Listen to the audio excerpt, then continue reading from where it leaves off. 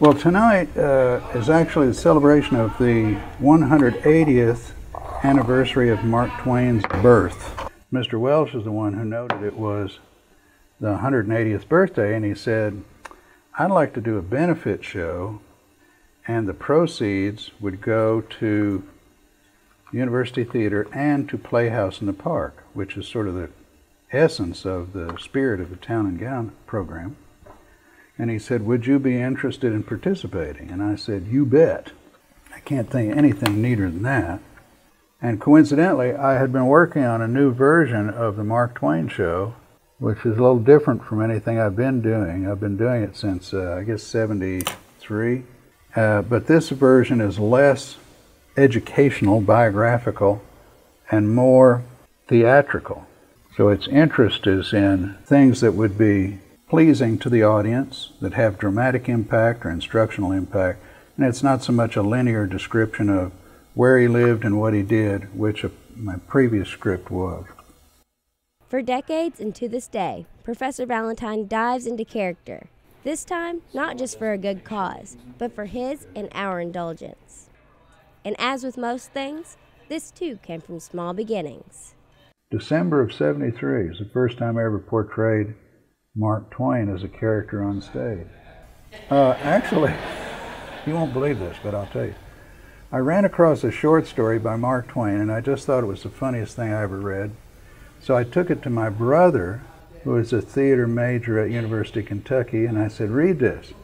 And I came back a couple days later and said, the book is overdue at the library, I need the book. He said, I haven't had a chance to read it. And I got upset with him. He said, look, if you really want people to know this story, script it for the stage, we'll do it on stage. And then everybody will see it at once, and you won't have to carry the book around to everybody you know, which makes remarkably good sense.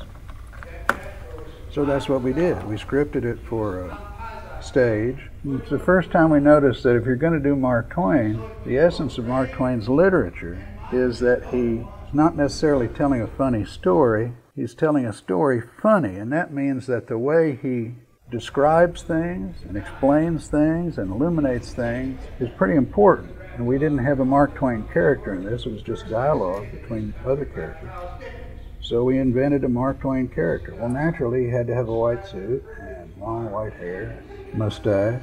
Fortunately at the time I had everything except white hair. It took 4 hours to make me look like I was 70 years old. It doesn't take that much time anymore. Professor Valentine hopes with this performance that you can learn a bit and be entertained at the same time. Ironically enough, that's exactly how he teaches his classes. I hope they'll get engaged with Mark Twain as a writer and also a thinker. If they'll get engaged with Twain, I don't think they'll be disappointed. I think they'll have a great time. If they'll go read some of his works, they will not be sorry, and they'll understand a lot more about America. We hear a lot of talk about America now, mostly by people who really don't understand much about it. If you want to understand America, you have got to read Mark Twain.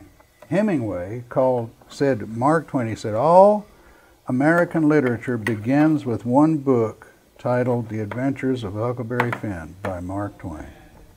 And up until then, most American writers had been imitating the Europeans and thinking that anything American couldn't really be very good, so they would avoid it as a topic. But Twain, Samuel Clemens, thought there was a lot to tell about America, and it should be told, and told frequently, and told in an American voice, not like a European trying to figure out what these weird people are doing. And so he did it. He did it very well. I think Hemingway is probably very, very right. That's the reason Twain is still read, even though he upsets a lot of people.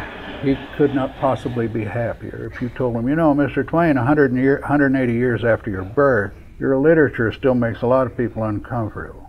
Why, he would consider that to be the best birthday present you could possibly give him.